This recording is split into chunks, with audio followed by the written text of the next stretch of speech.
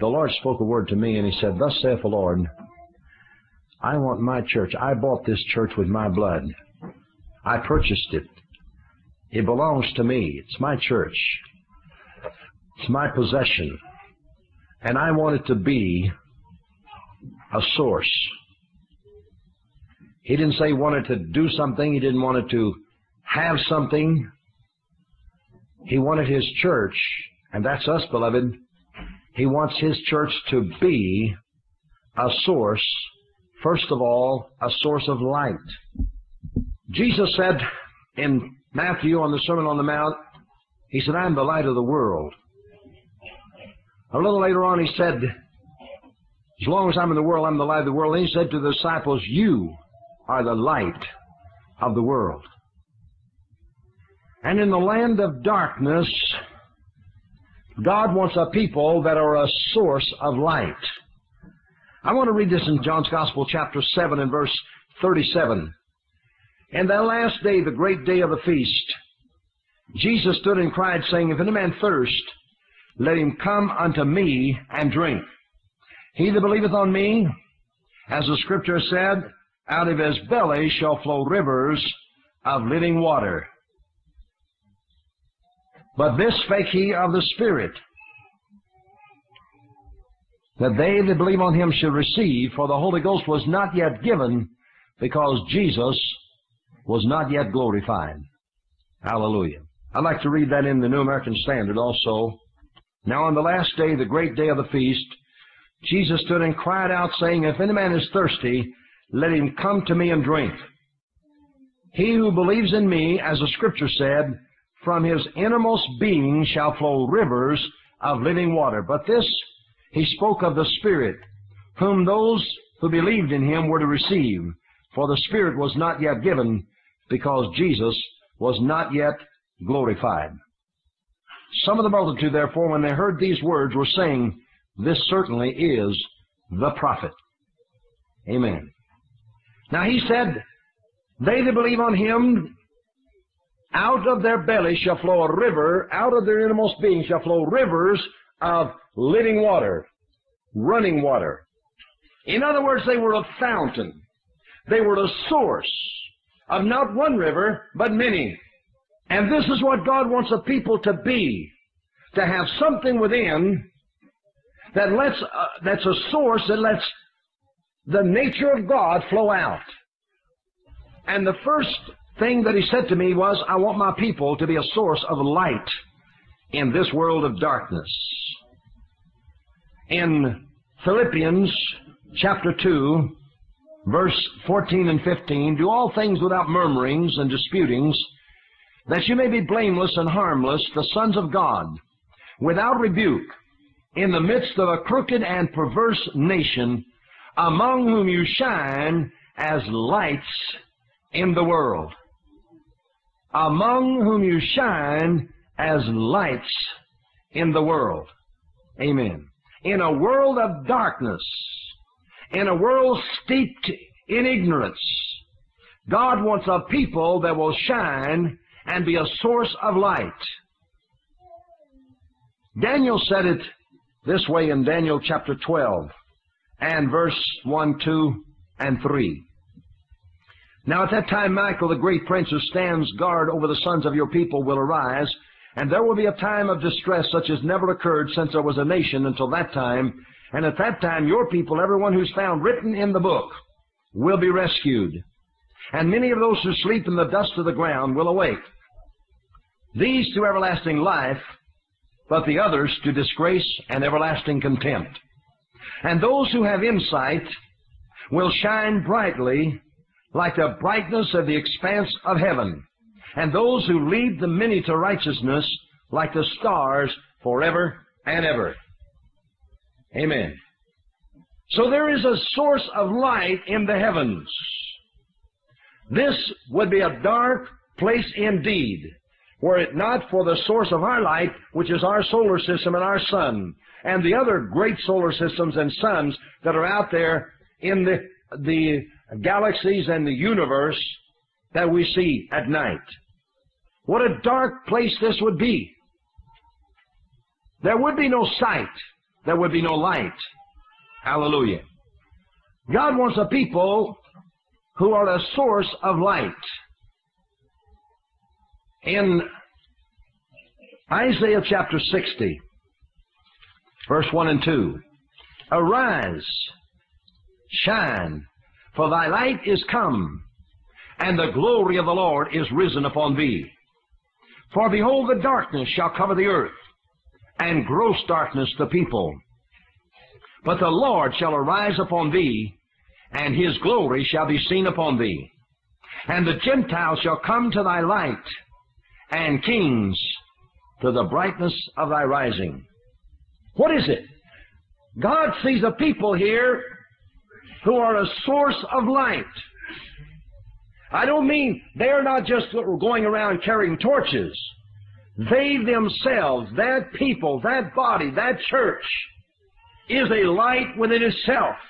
Because within it, it has the divine nature of the Almighty, and He Himself says, the Lord will rise upon thee, and His glory will shine about thee. And the glory of the Lord within His church becomes a light, and they become the source of light for the nations, until kings come to the brightness of their rising. Now, light is very necessary to us. First of all, light exposes filth and uncleanness.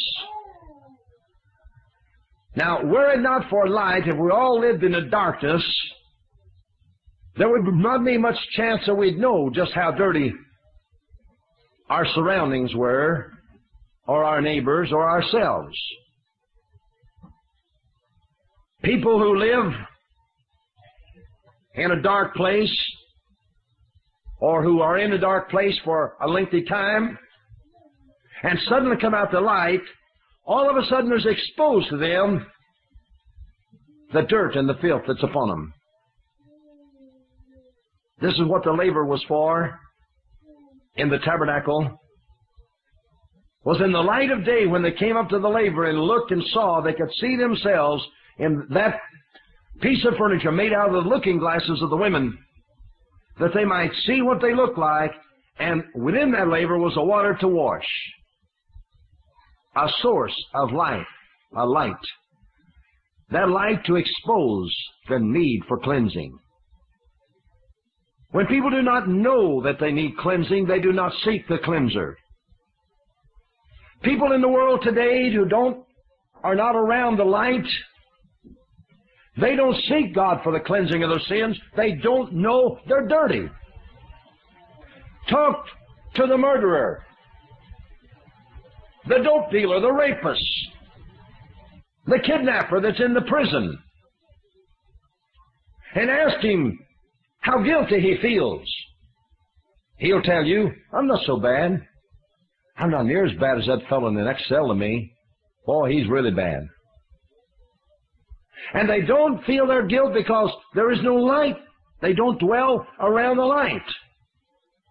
But God wants, in this world of darkness, in this world where men's minds have been steeped with sin and atheism and idol worship and heathenism, God wants a people that will be a source of light so the world can see their need.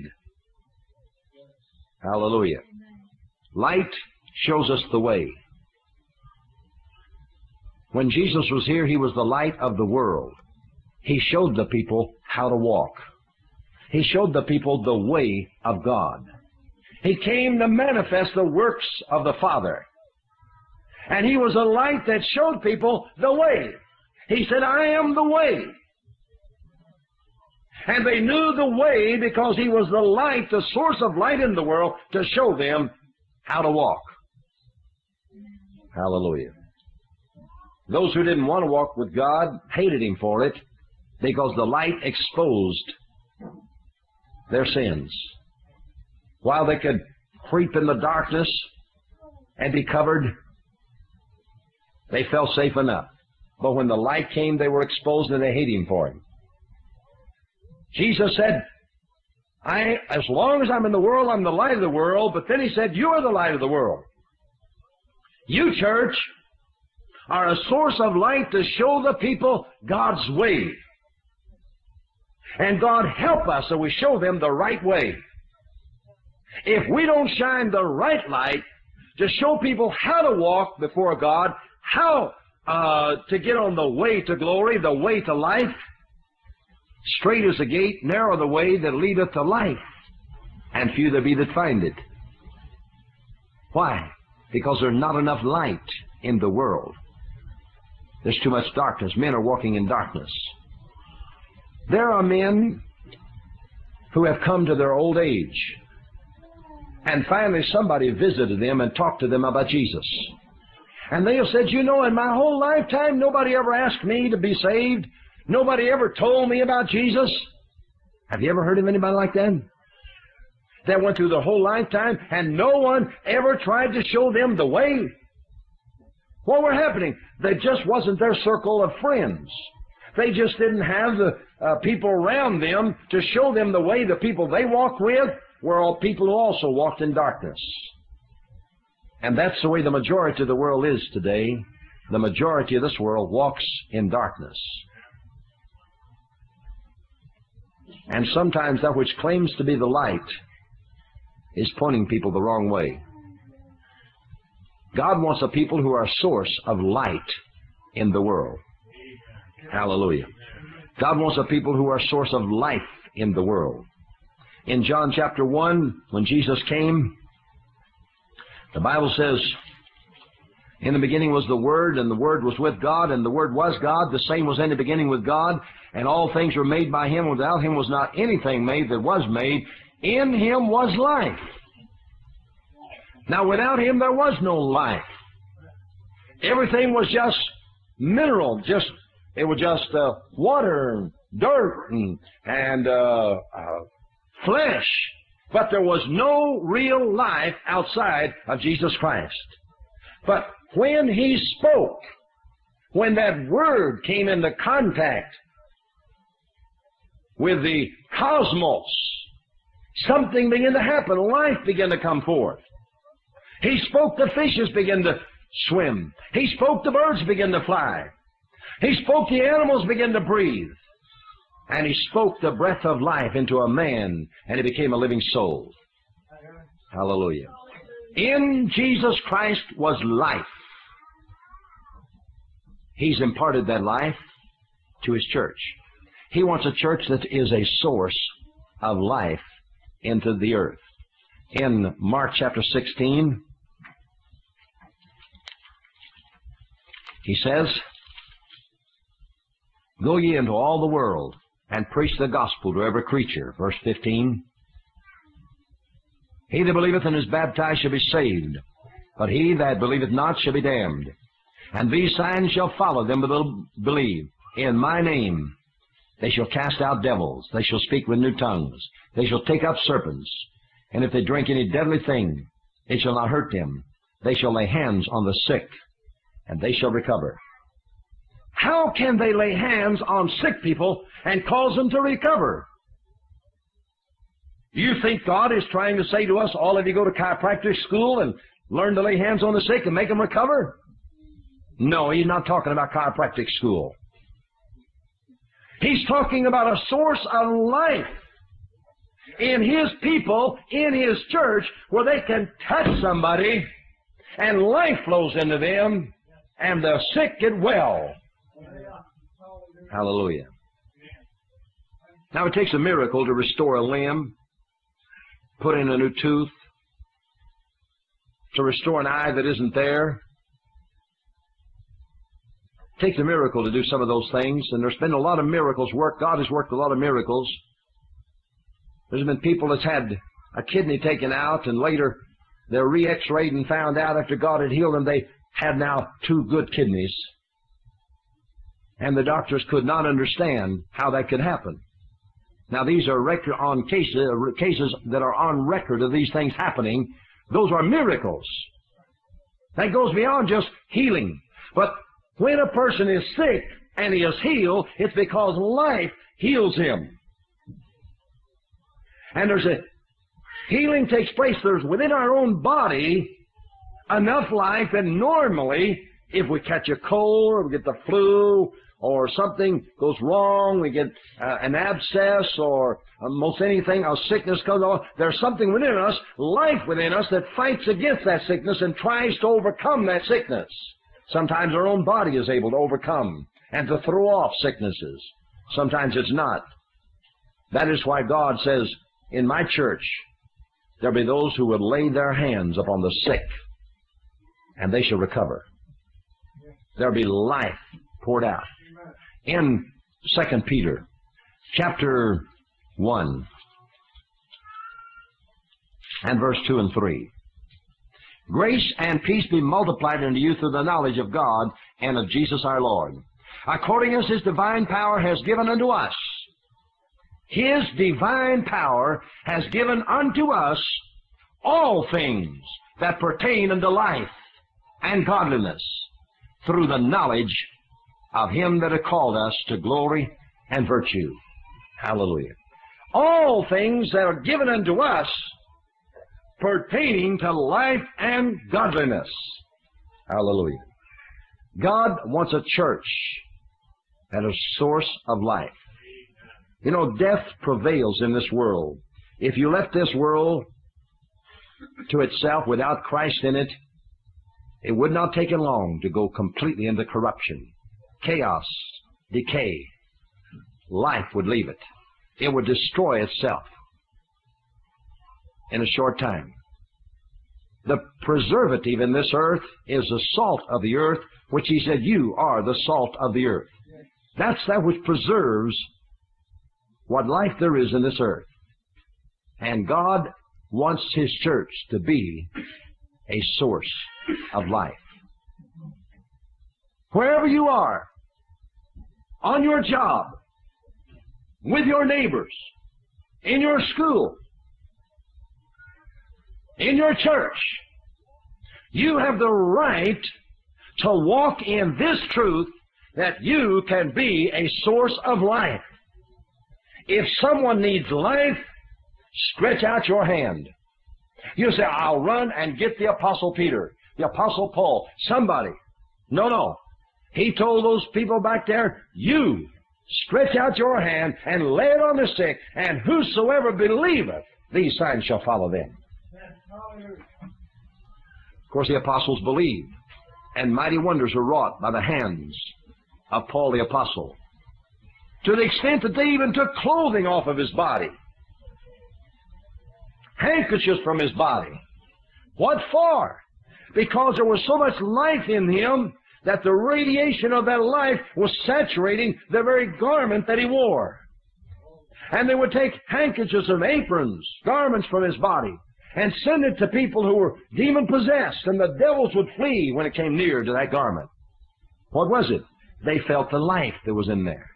There was something about this life of God that radiates and saturates everything around us if we're full of it. And Paul the Apostle was a man that was committed to God and so dedicated to God. He was so passionately given over to God that his whole life radiated with the life of God. Hallelujah. I long for that. I claim it. Hallelujah. Because the needs are here now. And Paul isn't here to meet those needs.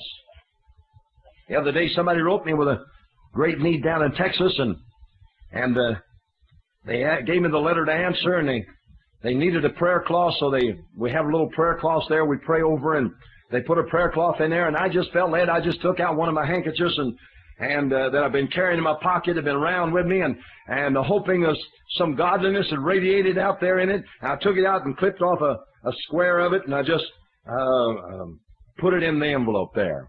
Praise the Lord. I don't know. Maybe they'll think I'm a nut when they get it, you see. But just the same, if there is an effect, if that is true for us today, and I believe it is, that we can claim the same promise that the apostles back there claimed, and let the life of God radiate out of His church today. Hallelujah.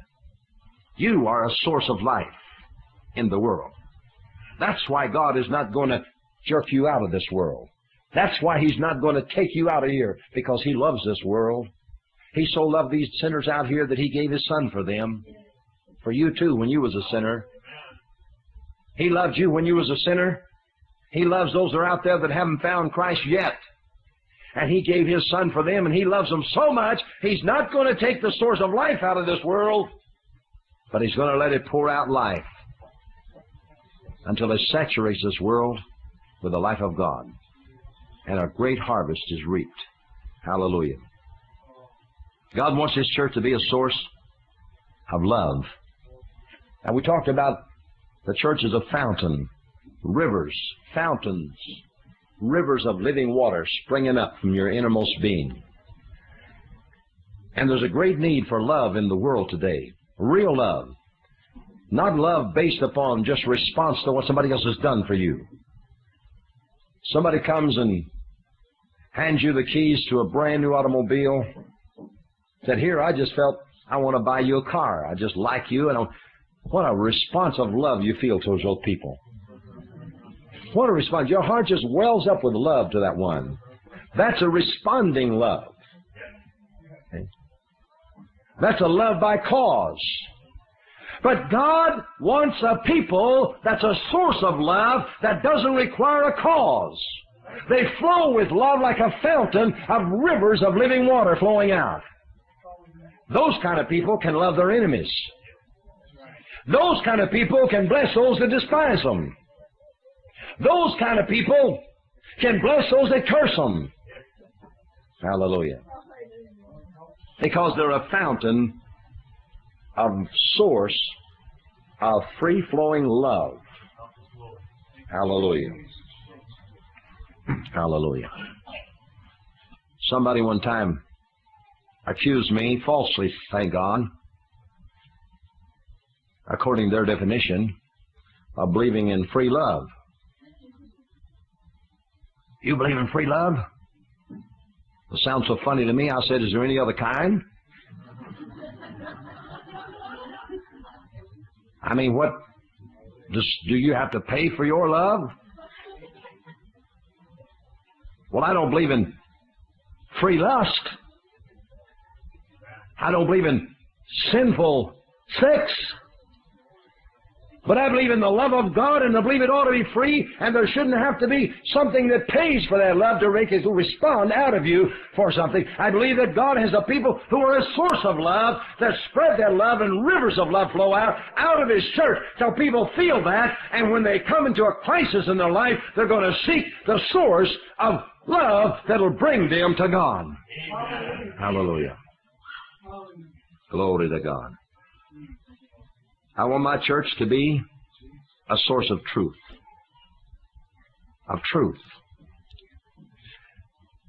Pilate back there, and I think that he was probably sincere when he said to Jesus, what is truth? Many have asked that question down through the ages. What is truth all about anyhow?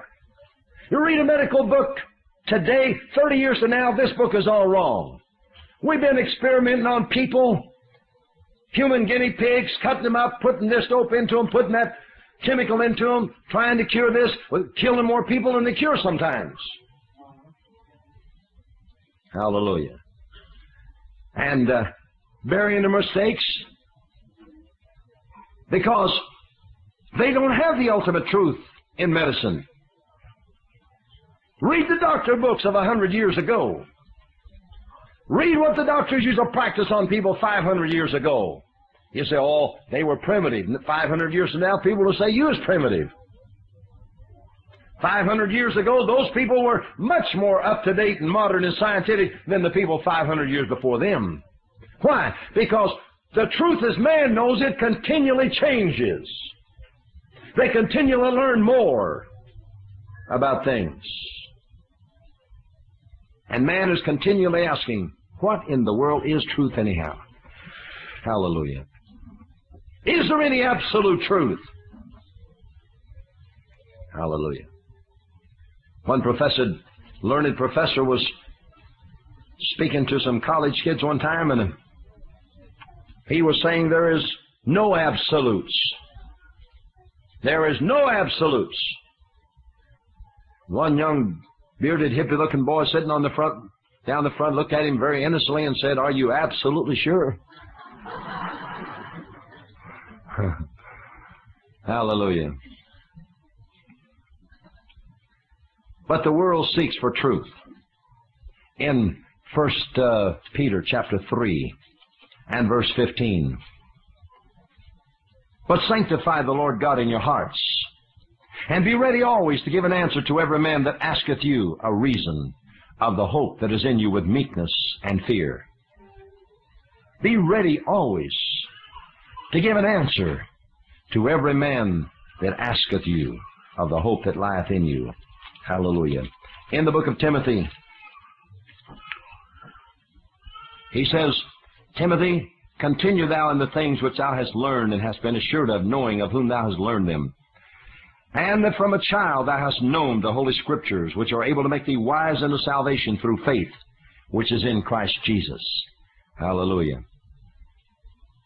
And in 2 Timothy 2:15, study to show thyself approved unto God, a workman that needeth not to be ashamed, rightly dividing the word of truth. God wants a church in the world that is a source of truth.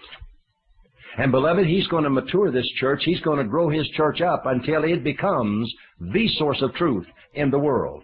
Until the nations flow into Jerusalem, the church, to find the wisdom of God. How to run the nations. How to solve the problems. Truth ought to reside and will reside in the fountain of life in the earth, and that's His church. I want my church to be a source of truth. Hallelujah. Today we have the 1,000 names of Babylon. And in under the 1,000 names of Babylon, we've got 5,000 different doctrines. And people are confused. And they close their minds because they hear so many different things. They just close their mind on one thing and say, that's enough. I'm not going to look at anything else. And God is saying, I want a church that is a source of truth, where people can find the truth of God. Jesus said, I am the way, I am the truth, I am the life. Amen. He is the source of truth. He is the source of life. Hallelujah. Thank you. And He desires to be the head of His body, the church. God gave Jesus to be the head over all things to His body, which filleth the church, His body, the fullness of Him who filleth all in all. Hallelujah. I want my church to be the source, the fountainhead of deliverance in the world. Joel chapter 2 and verse 30. And I will show wonders in the heavens and in the earth, blood and fire and pillars of smoke. Now this is talking about, the context of this is talking about the last days. This is what Peter said. This is that which is spoken of by the prophet Joel. In the last days I'll pour out my Spirit upon all flesh. With the pouring out of His Spirit upon His church, they become a source of life to the world. They become a source of truth. They become a source of deliverance. Verse 28 says, it shall come to pass after that I'll pour out my Spirit upon all flesh. Your sons and your daughters shall prophesy. Your old men shall dream dreams. Your young men shall see visions. And also upon the servants and upon the handmaids in those days will I pour out my Spirit. And I will show wonders in the heavens and in the earth, blood and fire and pillars of smoke. The sun shall be turned into darkness, and the moon into blood, before that great and terrible day of the Lord come. And it shall come to pass that whosoever shall call upon the name of the Lord shall be delivered. For in Mount Zion and in Jerusalem shall be deliverance, as the Lord has said, and in the remnant whom the Lord shall call. Where is deliverance found? He said, in the last days, in the days when I pour out my Spirit upon all flesh, in the days when the sun is darkened, and the moon shall be turned to blood, when the stars shall fall, and blood and fire and pillars of smoke, wonders in the heavens and in the earth. And He said, in that hour, I'm going to have a city. I'm going to have a church. I'm going to have a people wherein shall be deliverance. They will be a source of deliverance in the world. Let me tell you something. Jesus didn't come to the earth to heal every sickness that was upon the earth and to run every sickness off of the earth so that people could live thereon after for the rest of the next few millenniums without any common colds, without any cancers, without any leprosy, without any arthritis. He didn't come to heal all the sicknesses and to destroy all the afflictions of man upon the earth. Had that been His purpose, obviously then He failed at it, because He didn't do it. He's still here with us. But what He came to was to place Himself within a body, a people, a church, that should become a fountain of deliverance and should work in that and let that thing flow until every enemy shall be put under feet. Hallelujah. The last enemy to be destroyed is death.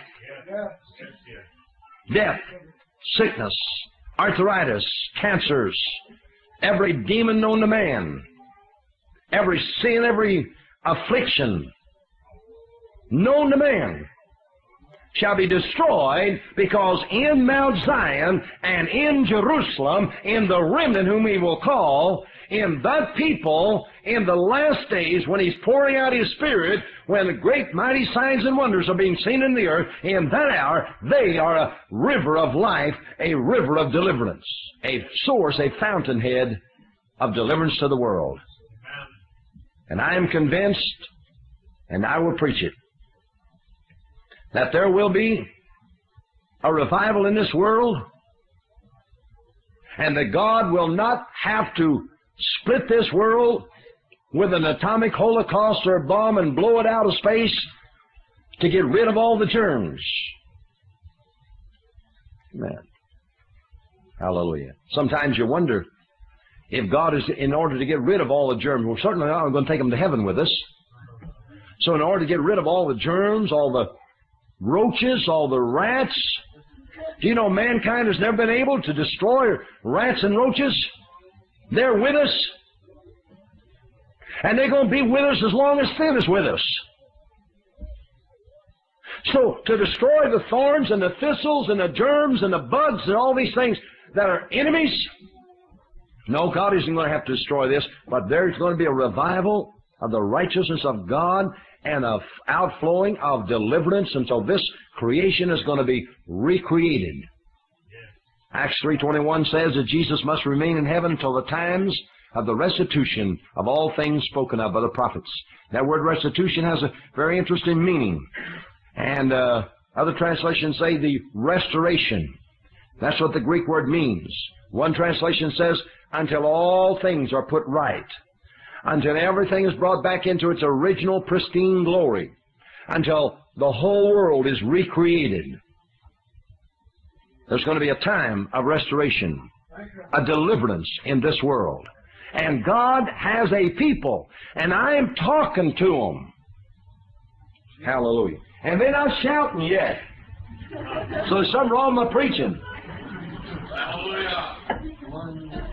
But I'm looking at the people, at least a portion of them, that is going to be the fountainhead, the source of a deliverance from this creation, and all creation is groaning and crying for that tonight.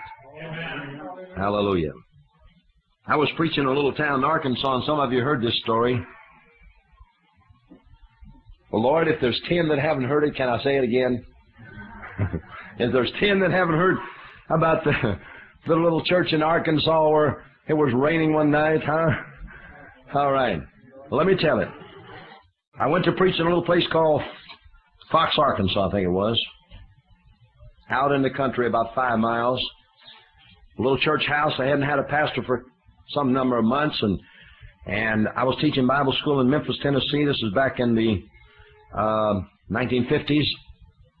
And I had a student there that was free and able to go pastor a church. So some of the people that contacted me, and they said, well, could you come up and preach for us? I said, yes, I will. I'll come up and hold a week's revival, and I'll bring a young man, and if everything works right, well, we can just set him in as pastor.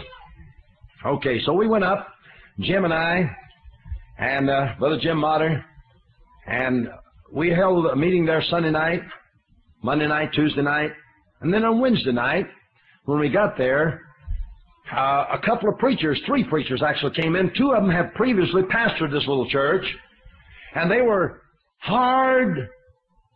hard-shelled Pentecostal, rip 'em and fight 'em type of preacher that was against everybody else except them and therefore and no more.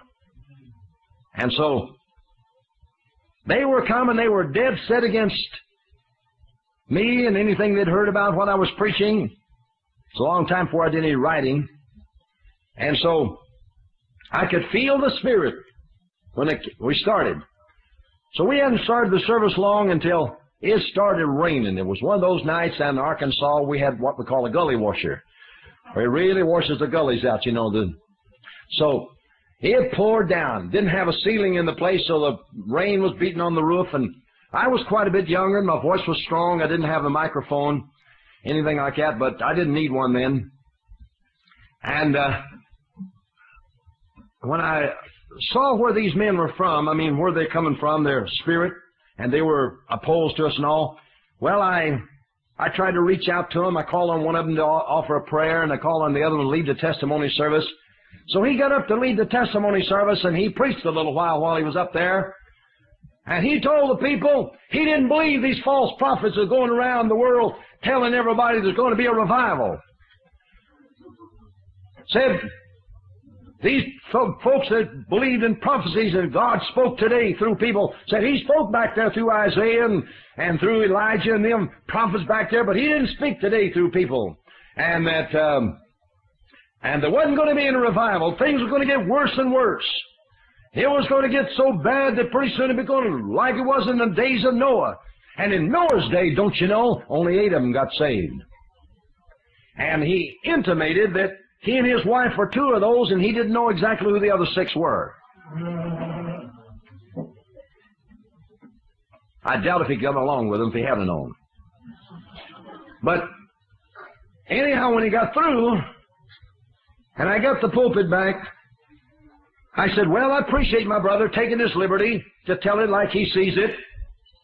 And I know he won't mind that I'm going to tell it like I see it now. And I preach revival. I was seeing it then, and I'm seeing it now. That God's going to have a people in the world that's going to be a source of revival, a source of life, a source of deliverance for this world.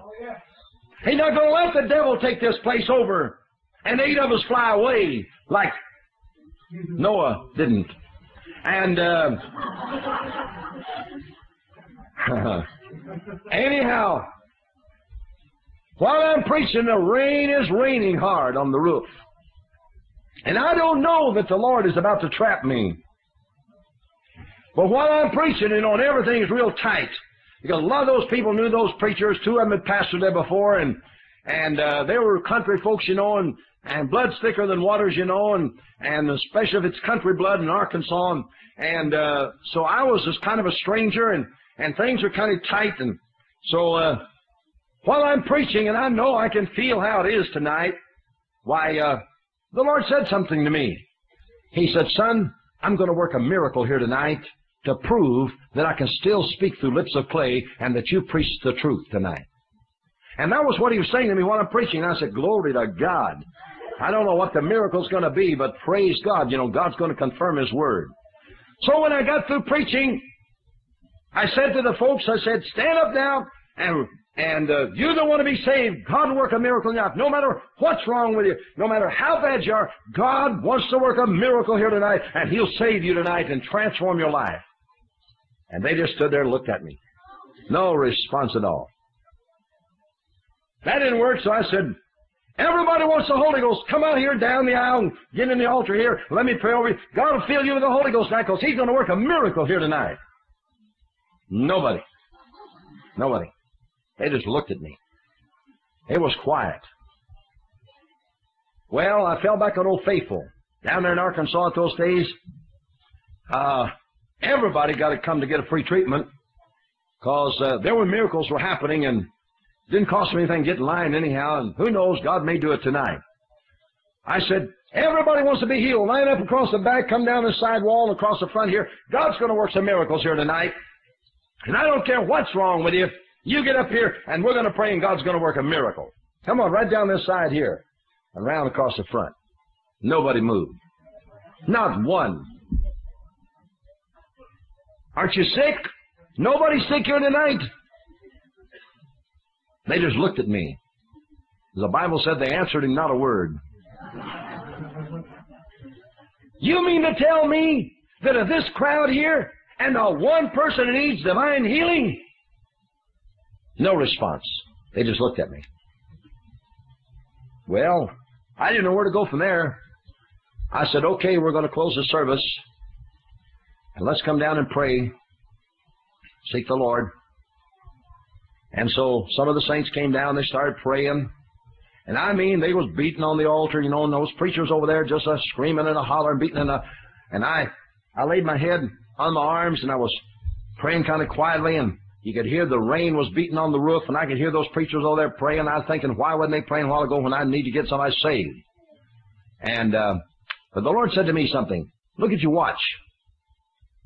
That's strange. I looked at my watch. It was 10 minutes after 9. Now, what's that for? And anyhow, I went on. I had my head down. I wasn't making a lot of noise. I was just kind of praying quietly. All of a sudden, it dawned on me that everything was real quiet. I didn't hear the preachers praying anymore. And I looked around. I lifted my head and looked around, and I was the only one on the altar. Everybody else was back in their seat. And the Lord said to me, look at your watch. And I looked at it, and it was 13 minutes after 9. 3 minutes.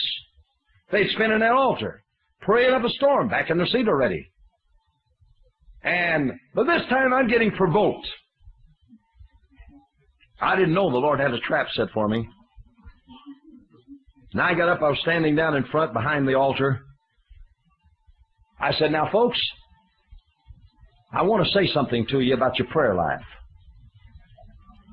I said, I know you won't mind me talking just a little bit more because it's raining so hard that you couldn't get to your car anyhow. You're going to have to stay in here a while till it slacks up. And when I get through telling and talking to you about your prayer life, I said, I'm going to command it to stop raining to prove to you that I preached the truth tonight and that God can still speak through lips of clay. And I was horrified when I heard. I looked at those preachers. I saw them look at each other. I knew what they were thinking. We called him a false prophet, and now he's going to prove it for us. How do you get out of a situation like this? I'd already said it. I went ahead and told them how proud I was that they were so consecrated. Out of only 24 hours in a day, they actually could give God 3 minutes in the altar to pray. I was really amazed. I was a little sarcastic, is what I was. But when I got through speaking for a few minutes about prayer life, I said, okay, everybody stand up. And the rain was still, I was hoping I could hear it slack off, but it wasn't. I said, everybody stand up. And we're going to pray. We're going to ask God to stop it from raining now so you can get to your cars without getting wet, to prove to you that we have preached the truth to you tonight. And that God is moving in revival and that He can still speak through lips of clay. So they all stood up. And I prayed a very sincere prayer. I was hoping the Lord was listening. I said, Lord, you heard what I said. And I said, now send this people home. Bring us back tomorrow night for another service. And I said, now, Lord, stop it from raining so they can go to their cars now to prove that we preach the truth. Amen. And I stood there, my eyes shut, my head down, waiting and listening. And the rain just pounded on the roof. It didn't slack up. I was waiting. Nothing happened. I didn't look up. I didn't want to look up. I said, God, don't expect me to lift my eyes and go back there and shake hands with those folks and invite them back to church tomorrow night like a hypocrite. If this word don't come to pass, I'm a false prophet. I'm going to sneak out of here after everybody's gone. I won't raise my head. I won't speak to nobody till they're all gone. I'll get my coat. I'll slip out of here. They'll never see me in this part of Arkansas again. Now, that's the way it is. And I stood there and waited. Nothing happened. I don't know how. It might not take all this time to me. I was talking fast to the Lord. But I was thinking, there was a room back here, a Sunday school room on each side behind the platform.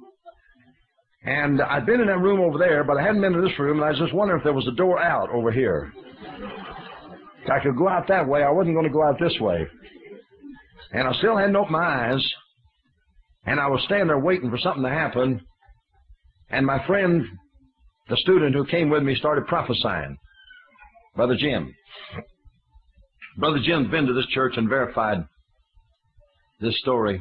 He was there. And anyhow, he started prophesying. And I listened very carefully to what the Lord was saying. And he was encouraging our hearts to listen to the word of the Lord, believe what God says, and so on and so on. And as he's prophesying, all of a sudden, he just stopped. He didn't dribble down, to a little finish. He just stopped suddenly. And the echo died down, and everything was real quiet. And all of a sudden it dawned on me, it wasn't raining.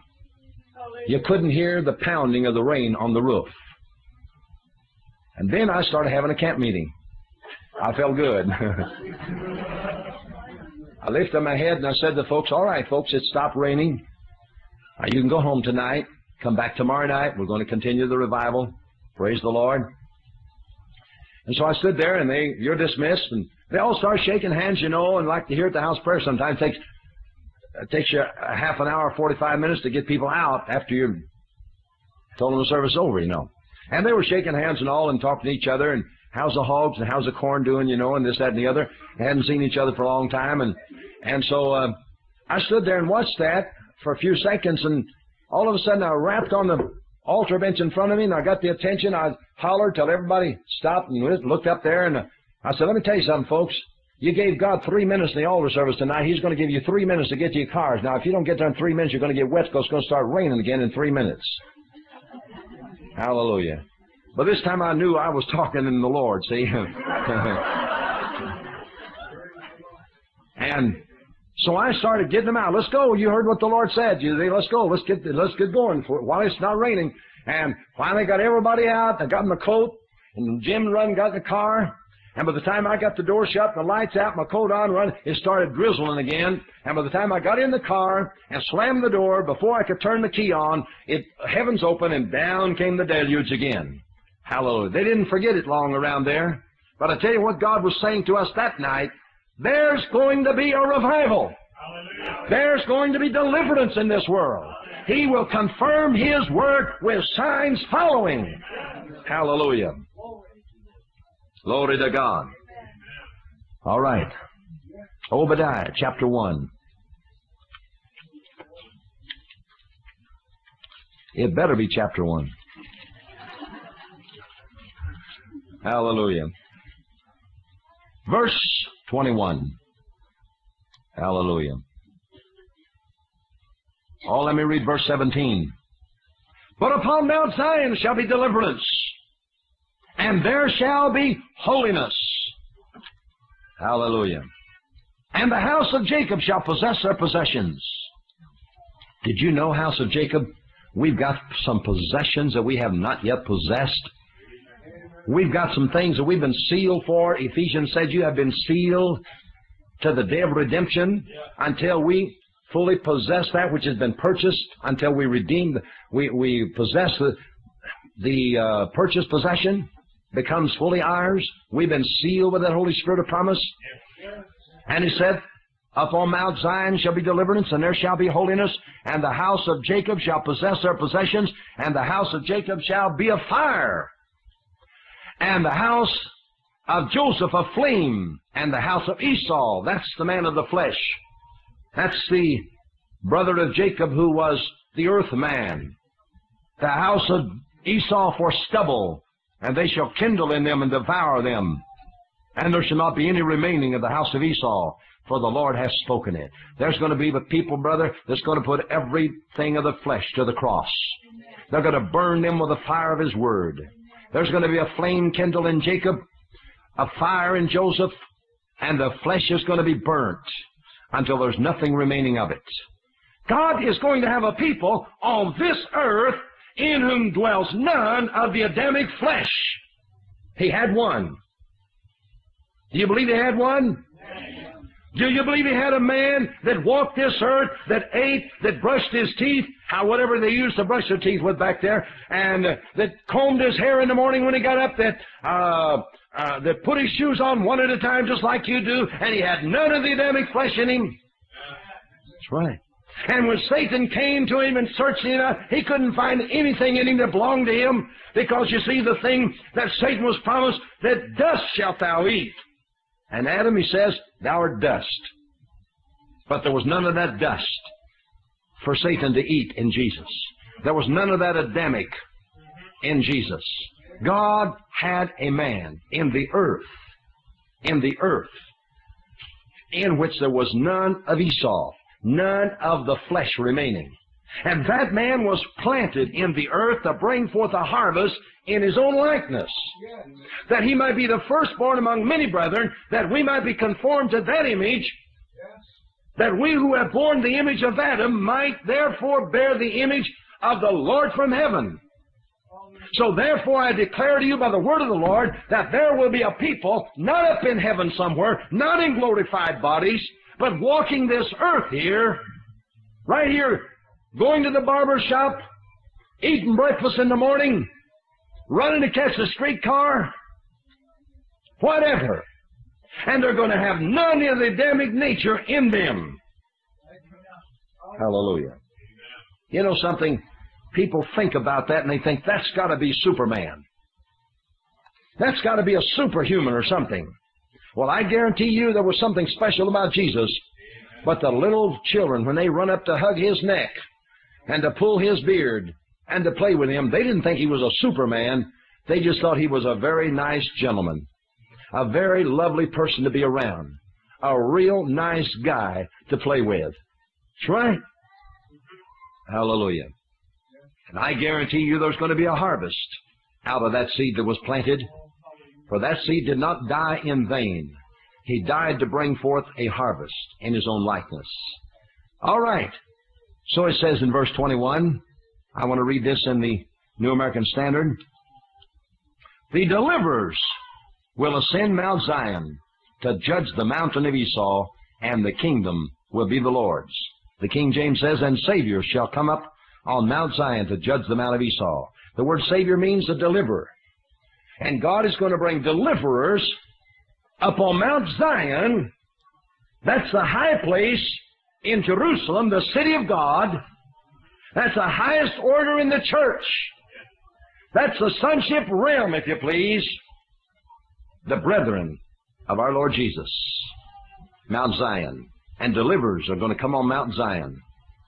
And they're going to judge the mount of Esau. Judgment must begin in the house of God. And if judgment begins in the house of God, then what's going to happen to the sinners and the unbelievers out there?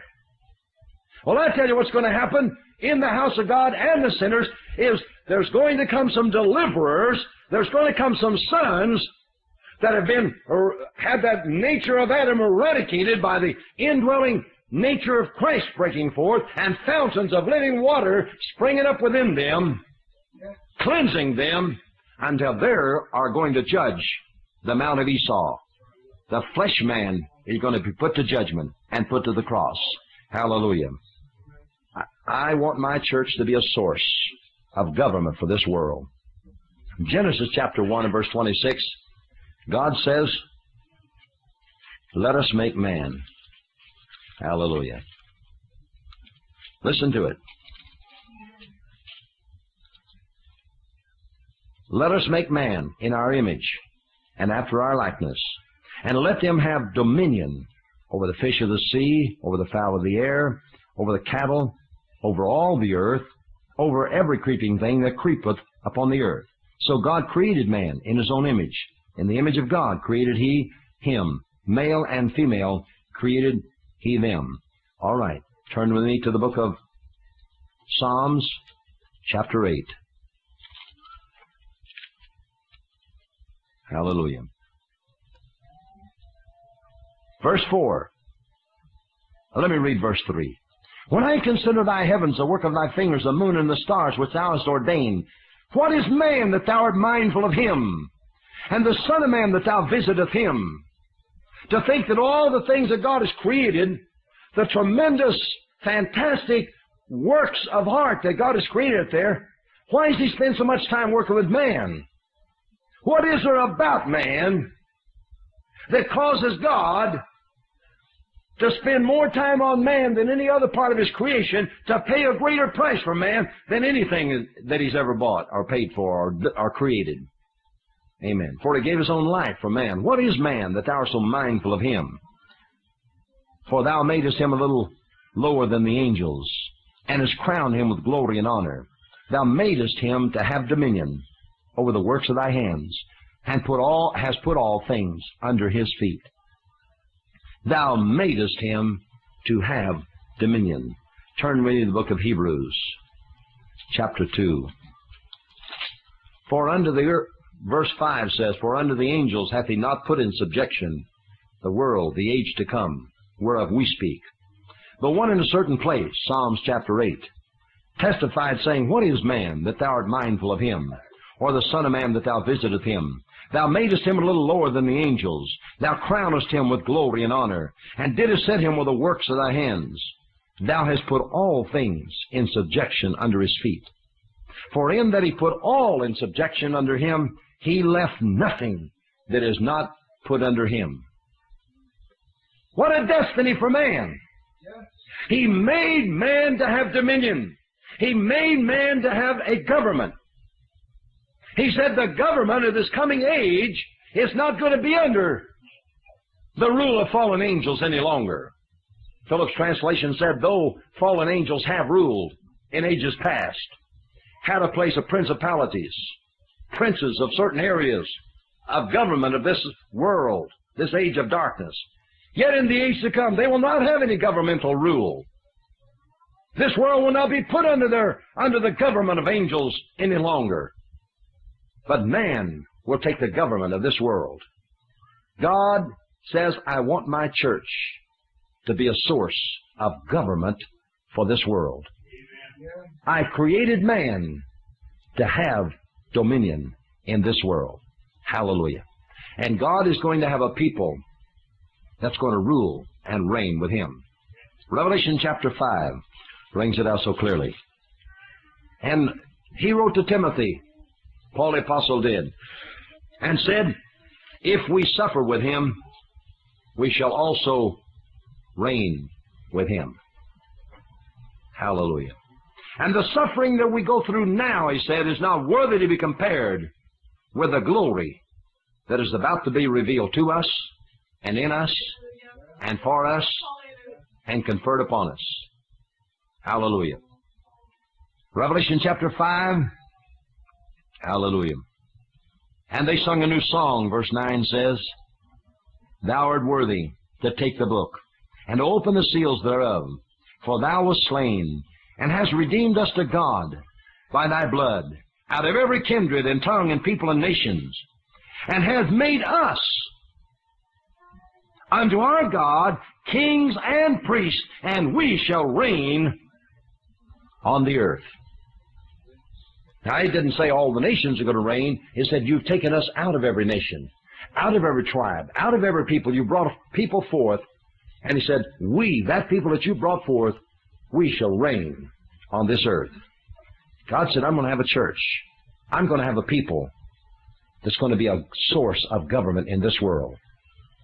And when that takes over, and Hebrews chapter 2 says, but we see not yet all things under Him. But we see Jesus. The next verse, verse 9 goes on. Crowned with glory and honor. But we don't yet see all things under the feet of the Son of Man. Under the feet of man that He created to have dominion. We don't yet see all that coming together. We don't see that happening at this point. But He said we know that this is what He created Him for. This is what He has declared in the book of Psalms, that He made man to have dominion. And this is the way it's going to be. And when that happens, it's going to start a new age. And Satan and all satanic powers are going to be bound because a new government takes over. Hallelujah. You can be in that government. You can be in the governing force and the governing power of the coming age. But it's going to take a dedication. It's not going to take a half-hearted, slipshod, cold, indifferent, on again, off again. I might believe, think I will. maybe. That kind of attitude will never rule this world. The attitude in the hearts of those that are going to rule this world is that we're going to walk with God, live or die, sink or swim. We're on His side, and we're His, and we'll obey Him. And we'll love Him, and we'll walk with Him. Hallelujah. He's going to have a people. It's going to be a source of government. One last thing. God said, I'm going to have a people. I'm going to have a church. I want my church to be a source. Hold your seats now, because I'm going to give you a scripture for this. I'm going to have a people that's going to be a source of divinity in this world. Praise the Lord. I'm going to have a people that's going to be full of the divine nature, that out of them flows a river of the Holy Spirit as clear as crystal, that's going to bring life because it's the very nature of God Himself. 2 Peter chapter 1 and verse 4. Whereby are given unto us. Hallelujah. Notice verse 3. His divine power has given unto us all things that pertain to life and godliness through the knowledge of Him that called us to glory and virtue, whereby are given unto us exceeding great and precious promises, that by these promises of God that's been given to us, by these you might be partakers of the divine nature, having escaped the corruption that is in the world through lust. Divine nature, that's the nature of God. God is going to have a people that have become partakers of the nature of God. They've been conformed to His image. They are now bearing not the image of Adam any longer, the image of the man of dust, but they are bearing the image of the man from heaven. They are bearing the divine nature of God. And in this world that has been corrupted and lost with the rule of the human family and under the guidance of the mind of Adam for these millenniums, to this human family is going to come a new mind and a new nature. It's the nature of God Himself. And He said, I want a church. I want a body I can pour myself into. I want a house I can live in. I want a city I can dwell in. I want a temple that I can be the Shekinah glory of. I want a people that I can so fill them with all my fullness that they will have nothing in them but the divine nature of God, and they will be a source of divinity and a source of the divine nature to the whole world around them. So that when people want to find God, they simply have to get His address and go to His house, and there He is. Hallelujah. And where is the house of God? Well, in my Father's house there's many mansions, many dwelling places. But the Father's house, my friends, is you. You are the house of God. Hallelujah. Whose house? Hebrews 3 says you are. And He wants to be at home. He wants to put His furniture in that house. Amen. I want to tell you something. In my house, if I were gone on a 3-week trip, which I leave tomorrow, and I came home, and I found out there was a projector right now, this will not happen. See, I'm just a hypothetical case, all right? But somebody's got up a projector, and it's on the screen is running X-rated movies. And in another room, there's a radio blaring with X-rated radio sounds and filth and all kinds of sounds that are just degrading. I want to tell you, I wouldn't feel home when I got home. I'd say, I ain't going to live in this place until something's cleaned up around here, because this is not my type of living. If you went into your house and found out in your absence, everybody taking out the furniture and threw a bunch of straw over in the corner for you to sleep on, and a little trough there with some slop in it for you to eat. You'd have said, look, I'm not a hog and I'm not a dog and I'm not going to sleep here and eat there. I want some furniture that fits my way of life.